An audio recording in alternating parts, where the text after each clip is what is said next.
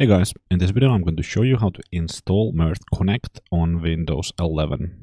I have a community post here in the community about the installation with the links and installation steps. So you can find the link here to GitHub. This is the version 4.5.2 and this is also the last open source version released by NextGen, since NextGen made the decision in March 2025 to make the next versions closed source. So here on the GitHub page you can find the x64 installer. So let's click on that and download it. It's a 260 megabytes package, so it's fairly fast to download. On the GitHub page you can also find some installation and upgrade instructions, but you won't be needing those because I'm going to show you how to do the installation. Once you have the package downloaded, just double click on the installer to start it. When you get a pop-up, click yes on it, and after that you get to the setup screen where you can press next and read through the license if you want, and then accept, next, and next, and we can decide the installation location. The default is fine. So here it says you can leave the license key blank if you don't have any commercial extensions. So let's click next, and we do want to install the Mirth Connect server and the server manager and the admin launcher. All the command line interface, why not? Let's do all. Next. So if you would have some extensions, some commercial extensions, you would select those here, but we don't, so let's click next. Then we can select to put it in start menu, that's fine. And then we have the web start port and admin port. So if you have nothing special installed on your machine, those should be free, so you can just hit next. And then in this pop-up we can select allow.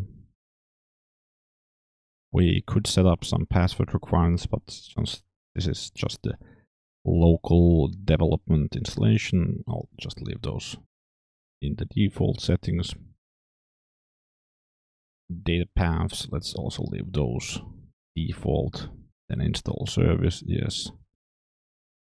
So pretty much it's just hitting next. Also downloading the Mirth admin launcher for us.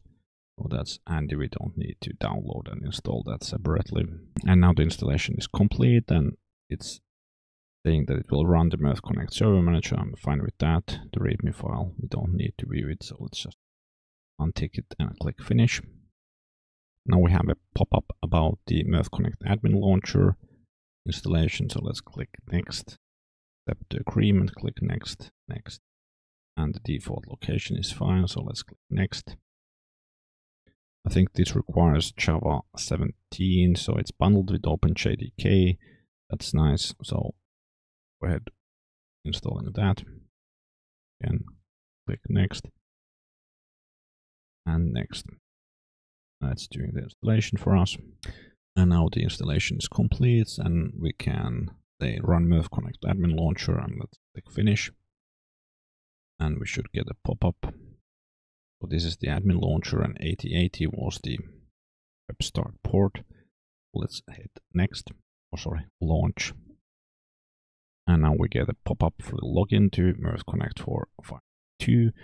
And if I recall correctly, admin has been the default username and password. Got into the system in Mirth Connect. It allows us to customize the username and password, but I'm just going to put admin, leave it at that. And click finish. And now we have Mirth Connect administrator up and running, and we can start creating channels. If you found this installation video helpful, please give it a thumbs up. And if you have some questions or comments, please do leave those in the community. The community page will be linked down below in the description. Thanks for watching.